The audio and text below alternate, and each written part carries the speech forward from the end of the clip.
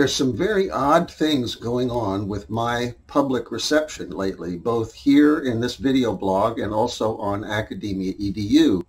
And I can't quite figure it out. I think it's that I'm coming to people's attention, but I'm offending them.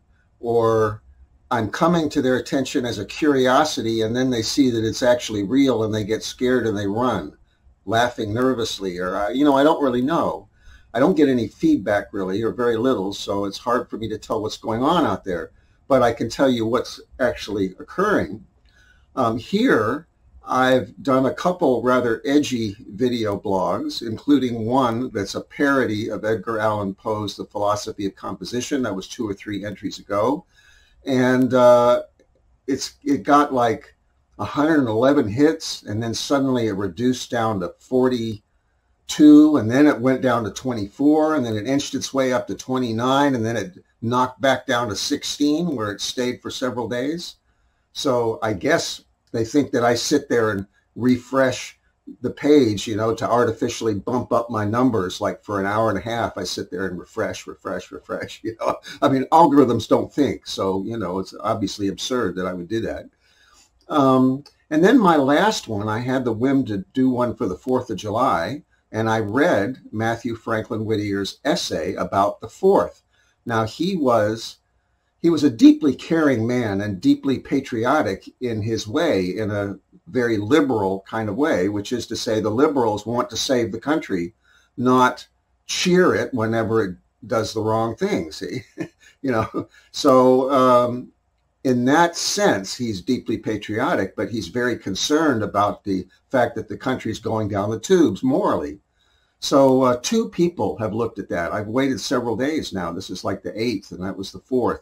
There's only 2 people that have watched that video.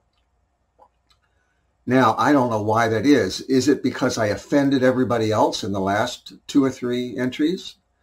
So as regards the philosophy of composition, my point is, by creating a caricature of that essay, that Poe could not possibly have written The Raven. He could not possibly have written it the way he describes it in the philosophy of composition. It has to be a huge lie from one end to the other, and a lie where, as Mathew would put it, he was laughing up his sleeve the whole time. He didn't write that poem. It's a big barefaced lie from one end to the other, sociopathic lie. So if you can't get that, if you can't wrap your mind around the fact that Edgar Allan Poe never wrote The Raven at all, that he just had such brass balls that he just simply claimed it, knowing apparently that Mathew couldn't come out and defend himself, then you won't get it, because you'll think that I am disparaging the poem. I'm not disparaging the poem. I wrote it, in real grief in the 19th century. I'm not disparaging the poem at all. I'm not disparaging grief at all. I'm disparaging the idea that this sociopath could ever have written it, see?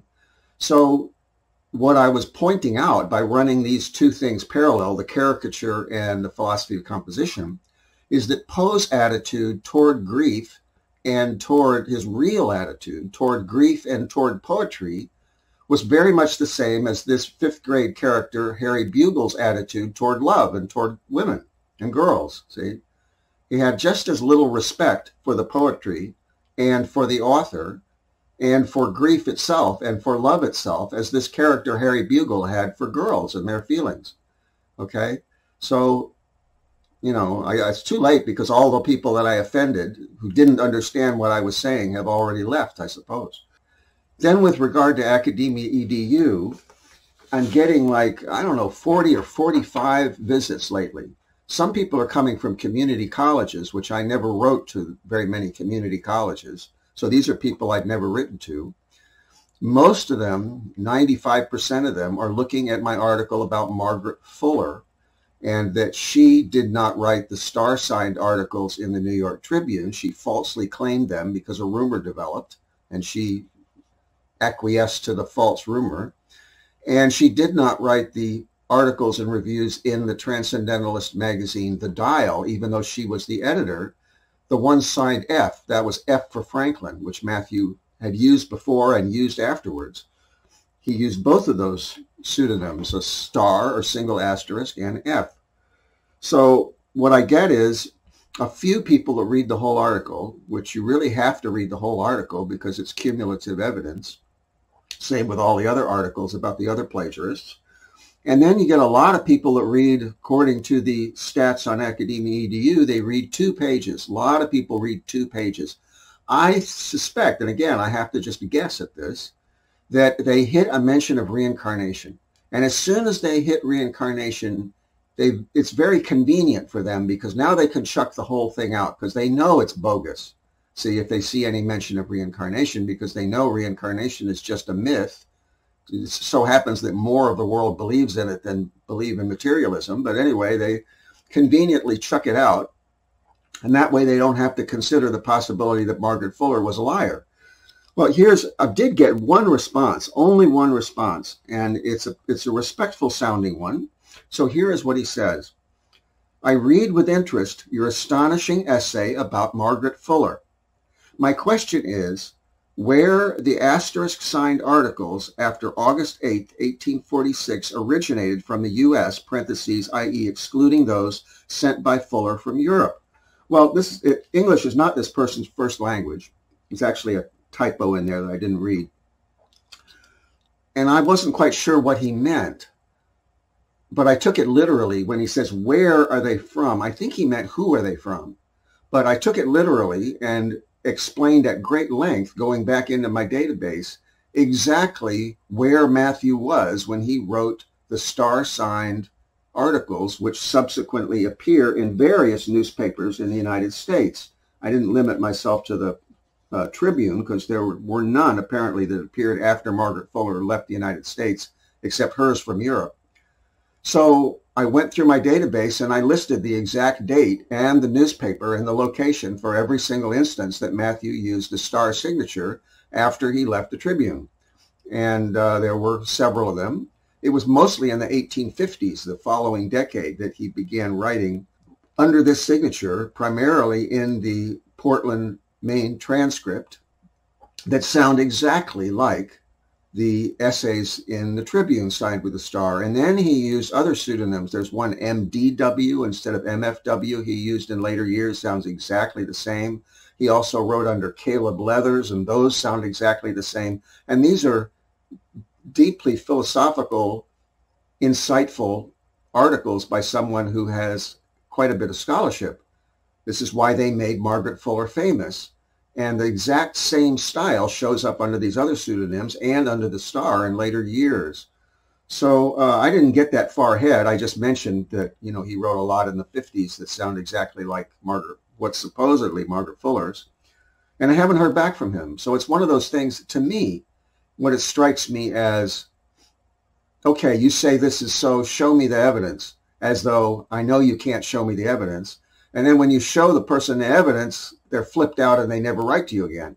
That's kind of the way it strikes me. So that's the only communication I've had on Academia EDU. But now, after the first jump of about 35 people in one day that looked at the Margaret Fuller article, now there's maybe 5 per day or 3 per day. The last person looked at the Charles Dickens Christmas Carol article, which is the same sort of deal.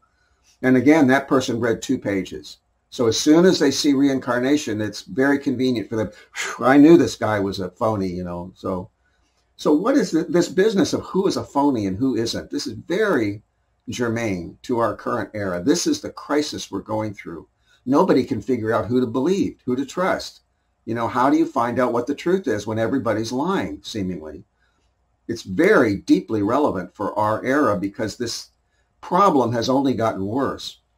So what I've stumbled across is a very naive, extremely talented author who kept anonymous because he thought it was virtuous to keep anonymous, I think partly because he was doing undercover work to try to free the slaves in America, which was very dangerous, and he couldn't come forth publicly. So any number of sociopaths, of con artists, ripped him off. That's basically what this is all about.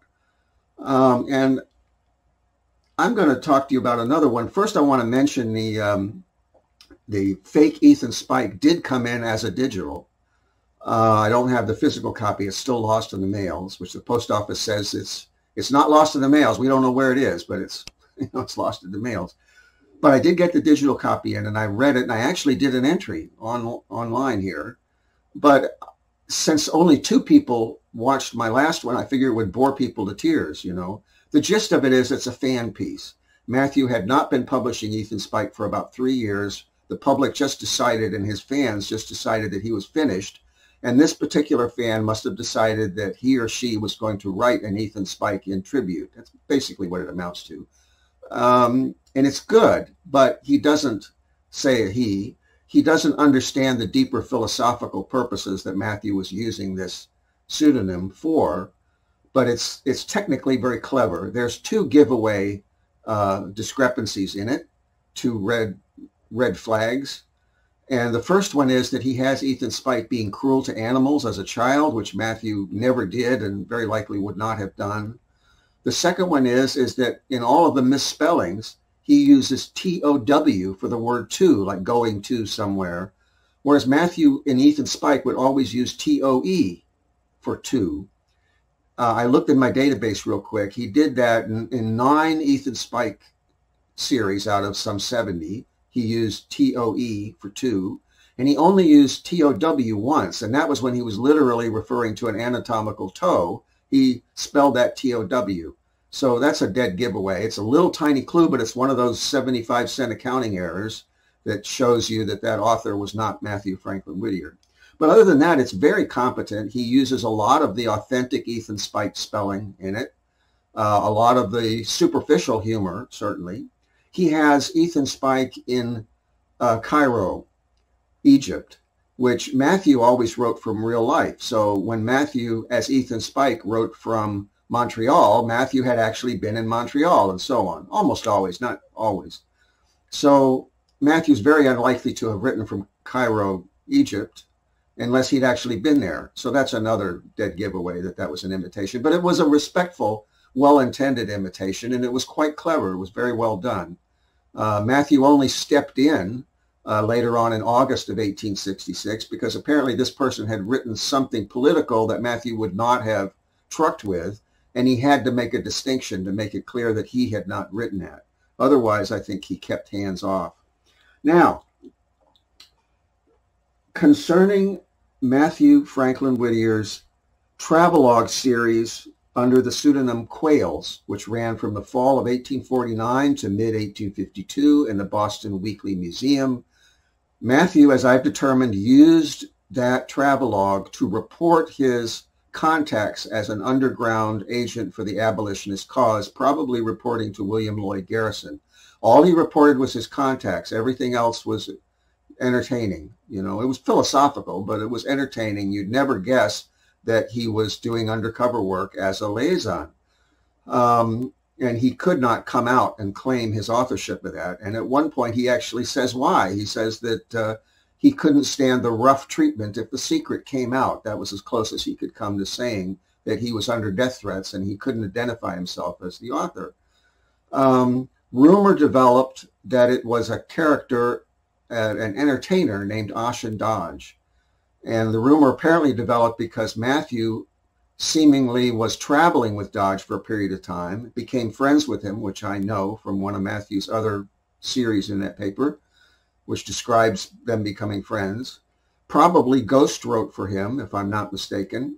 And one of the other contributors to the paper realized that the itinerary of Quails lined up, at least for a while, with the itinerary of this singer-entertainer, Ossian Dodge. And they put 2 and 2 together and got 5 and assumed that Ossian Dodge was the writer of Quails, which was ridiculous because Ossian Dodge had never written anything before.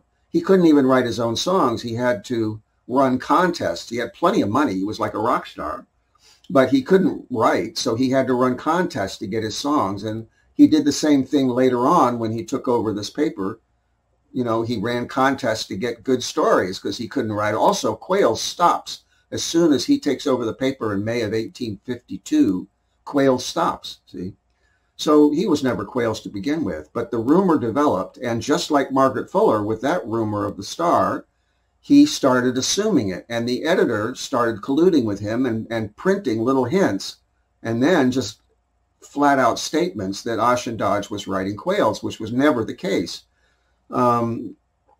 It so happened that when Mathew went overseas to Europe writing his Quails, that Ossian Dodge was also in London at the same time trying to promote his sagging career because he had bombed in New York City, and he went over to Europe to see if he couldn't make a name for himself in London. He went to the fair at the Crystal Palace, the World's Fair, but Mathew was there to attend the World Peace Congress as an anti-war abolitionist.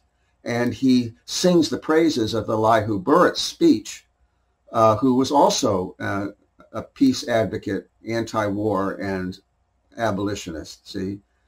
But Ossian Dodge was a racist. There's no possible way, first of all, that he would have attended. He was conservative and a racist. He would not have attended that Congress, and he would not have praised Elihu Burritt. So it's impossible. He also, Quails says he's at the reporter's desk. Ossian Dodge would not have been allowed at the reporter's desk. So it's impossible. And Mathew's image is there in a full-page drawing of the opening speech at Exeter Hall, and it's Mathew, it's not Ossian Dodge. So he's caught red-handed. Well, anyway, the historians believe the rumor that Ossian Dodge was the author of Quails. So one of the books that they cite is this, and I just got it off of eBay. I just got it in.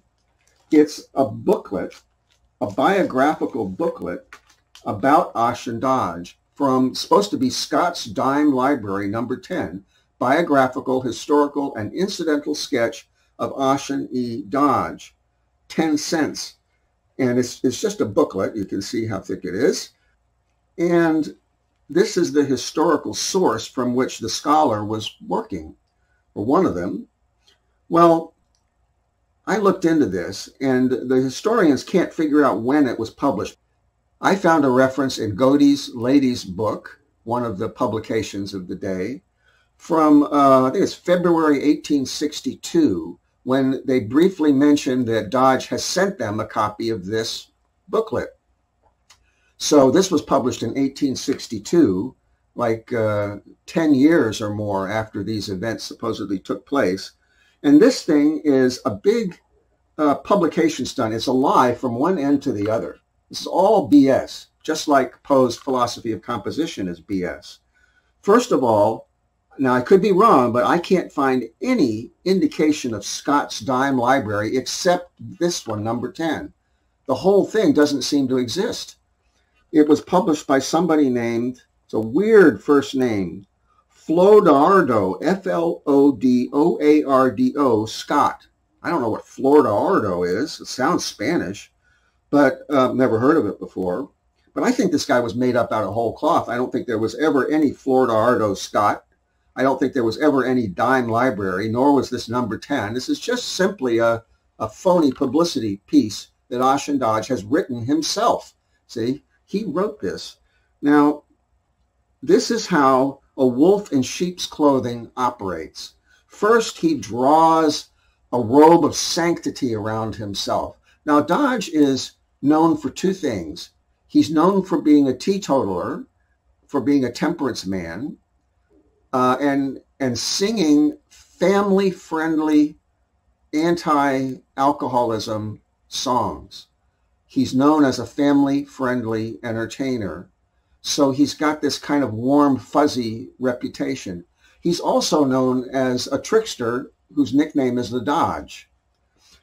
So here in the first page, right behind the cover, I have to be kind of gentle with this, are two religious poems.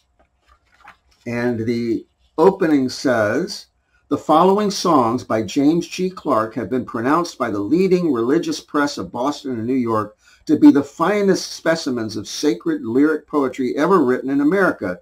And these are authentic. These are, in fact, written by James G. Clark, and they are, in fact, religious. So without tying himself to them, or saying anything about his own beliefs, he's just, again, drawn this cloak of sanctity about himself. Now, the next section is, in all caps, "What good men think." So these are all endorsements.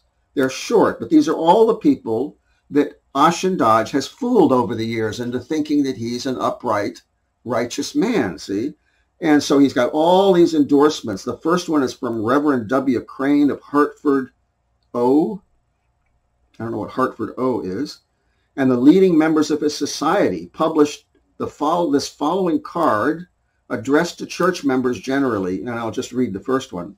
We take pleasure in stating that Mr. Dodge's concert in this place last evening was given in the Presbyterian Church before one of the largest audiences ever assembled in this town, and to the italics full satisfaction and delight of everyone present. While many of Mr. Dodge's songs are humorous in their character, they are italicized moral in tone and appeal to the italics finer emotions of humanity. So then this goes on for 2.5 pages of little endorsements from people about what a fine person he is. Okay, so now we've set the stage, and this is how con artists work. They create a sort of ambiance, of who they are and where they are and what you're dealing with. And now with this as an assumption, you now are set up to believe that Dodge is a deeply religious, righteous man, see? Now comes the biography, a biographical sketch of the life of Ossian E. Dodge underneath in smaller caps, including his character, phrenologically considered by his old friends, G.S. and L.N. Fowler, who are the phrenologists, editors and proprietors of Fowler's Phrenological Journal, New York City. So now he's going to invoke phrenology, which is the study of character by studying the bumps on the head, see? So this goes on for quite some time about what a wonderful person he is based on phrenology. That's like a page and a half worth. Then he goes on into the biography, which he himself wrote. This is Dodge writing. And he gives some facts about his birth and so on, about how he promised his mother never to drink, and then there's a hand pointing symbol with italics says that promise has never been broken, and so on. So that's his claim to fame, is that he doesn't drink. Let's get into the relevant part about Quails. In 1849, Mr. Dodge became the proprietor of the Boston Weekly Museum, a literary paper of large circulation and influence, and he soon acquired an extensive reputation as the author of letters by, quote, Quails, the flying correspondent. Now, that's just simply a lie. It's simply not true. First of all, he was not the proprietor in 1849. He didn't buy out this paper until May of 1852. I'll go into the history of this paper a little bit as I understand it, kind of have put it together. In mid-1848, some people bought out, I don't have the names in front of me, some people bought out the Literary Museum and renamed it the Boston Weekly Museum. Mathew apparently was very heavily involved in this paper from behind the scenes, and these must have been his liberal friends who purchased this paper. So Mathew shows up under a couple different pseudonyms on the first page of the first edition and continues to very heavily contribute to this. Some few weeks or months into the paper's life, there was a change in the proprietorship, and a fellow named Charles A.V. Putnam comes in as the part owner of it. Then Putnam becomes one of the editors, then he takes over the paper. So there was a takeover.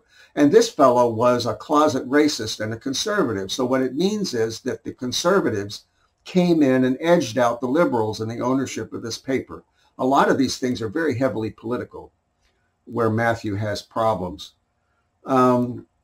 So now Mathew's continuing to write for this paper, but now he's writing for a conservative and a rather crass, worldly fellow. Very intelligent, good editor. Mark Twain extolled him as a man's man in later years when he fled to the West. But nonetheless, and he's also, this is an ass, because he writes about a humorous piece about how he tried to kiss rape a woman who came into his office, and possibly more. And she slapped him and got ink all over him, and he thought it was quite funny. See, so this is the character of the person who's now running the paper. So it was Charles A.V. Putnam and Ossian Dodge together, because Ossian Dodge isn't mentioned until Charles A.V. Putnam takes over. So apparently they knew each other, were friends. And these two racists took over this paper that originally was liberal. And Mathew, writing his Quails, is one of the most popular elements of the paper. He's what's selling this paper, primarily. And he is why Ossian Dodge is able to sell 5,000 subscriptions, supposedly, to it. He's funny. He's very bright. He's a good mimic, Ossian Dodge, I mean. And Mathew didn't see his darker side, and being gullible, swallowed this whole external persona that he had, and lent his talents to Dodge by ghostwriting for him, see? And also continued to drive the popularity of this paper. But now Ossian Dodge is claiming it, and it develops as a rumor. So here in the biography that Ossian Dodge has written for himself as a publicity stunt, he says that he was the author of Quails, but he claims to have been the proprietor of this paper in 1849, which is a flat-out lie. He was not. Now he talks about how another publicity stunt, he bought the most expensive, he won the most expensive seat for Jenny Lind, the Swedish singer, in her first concert in Boston. Jenny Lind was being promoted by P.T. Barnum, and there was a publicity stunt that went on that the one who paid the most for the first ticket would get lots of publicity. Well, Dodge did. He paid an outrageous sum. According to here, it was $625, which in 1850 money is just a huge amount. But he got a lot of publicity out of it, which is what he wanted. So then it goes on and on there for a paragraph or so about that. And then he starts up. In 1851, he received an appointment through Amasa Walker, then Secretary of the State of Massachusetts, of delegate to the World's Peace Congress held in Exeter Hall, London. After attending to the duties that pertained to his position in the Congress and becoming acquainted with many of the leading men of Europe, he made a tour in company with a small party of Americans through North Wales, Ireland, Scotland, Belgium, France, Germany, Switzerland, Austria, Italy, Lombardy. I don't know if this is Sardinia, or I can't read this because there's a strip on the side, as you'll see, that didn't print. And Piedmont, writing letters every week for his museum, under his favorite nom de plume of Quails, the flying correspondent. These letters were extensively famous for their vigor, incident, and humor, and were widely copied by many of the leading papers of this country. Well, I don't know if any of them were copied. I haven't seen any copies of any of them. It could be. But he didn't own the paper. It wasn't his paper. He didn't attend the World's Peace Congress at all. I mean, his name is not in any of the list of delegates. He was in London, as I said, trying to restart his career. He did go to the World's Fair. He talks about fulfilling the duties. Well, Quails says he was at the reporter's box. Ossian Dodge didn't have the credentials to be at the reporter's box. Mathew did. Quails praises to the skies Elihu Burritt's speech. Dodge was a racist. Elihu Burritt was an abolitionist. There's no possible way this is true. It's all lies, the whole thing. And yet scholars have bought this hook, line, and sinker. See? And then when I try to tell them otherwise, they get a whiff of reincarnation and they dismiss me after 2 pages, and not about this, but about the other discoveries I've made, Well, I know what I'm talking about. I've done my research. And that's why the distinguished professor read all 25 pages of my Margaret Fuller, article, because he could tell that I knew what I was talking about. He may have looked back and tried to substantiate some of my sources and found that they all checked out, So this is all BS. And then it goes on that most of it is sketches by other authors about Dodge. Here's a sketch that features Dodge and that shows him there talking to 3 ladies. Well, these are racist. They're mostly written by a fellow named, that signs as Falconbridge, Jonathan Falconbridge Kelly, I believe his name was. He was a racist. If you look up his works, collected works, you'll find that he was a racist, that he made fun of Ralph Waldo Emerson, for example. The very first piece here under Dodge's sketches is called The Thin Abolitionist and the Caged Madman by Falconbridge. And the gist of it is, it's a supposed real anecdote about riding on the trains, and some guy accuses him of being an abolitionist, handing out literature to the black people. And he's accosted, I think, by the conductor. Well, Dodge gets back at him by accusing him of being a madman and getting him arrested as a madman, see? And then later on, years later, they both laugh about it. They decide that they're even, see? Well, it's pretty clear where he comes down on abolitionism. There's no possible way that this person could have praised Elihu Burritt's speech in the eloquent language that he did as Quails. So this whole thing is manifestly BS by a fellow who's actually pro-slavery and a sociopath, but who wraps a cloak of great sanctity around himself with great skill. It's another P.T. Barnum. It's another Edgar Allan Poe. What Edgar Allan Poe did with The Raven was identity theft. It was an identity theft scam, pure and simple. He never wrote that poem. He simply claimed it, and he was very clever, and he had brass balls, and he made it stick. You know, and anybody who dared question it was marginalized. But he never touched that poem. You know, he never had anything to do with it. So there we have it. I won't make this any longer than it needs to be, a little over half an hour. If the numbers continue to be as low as they were for the last one, and that's an excellent essay, you know, that Mathew wrote about the 4th of July. It's absolutely relevant to America today as much as it was in 1845. Absolutely on target. Only we've gone further and further down the road that he was warning us all against. It's not just a little, you know, people hear editorial or essay and, you know, oh my God, I can't read that. That's going to be so boring, you know. So that might be the reason.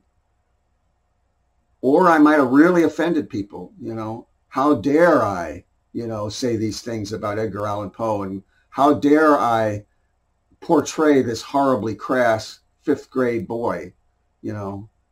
Well, Edgar Allan Poe was being that horribly crass when he pretended to have written The Raven in the way that he did in The Philosophy of Composition.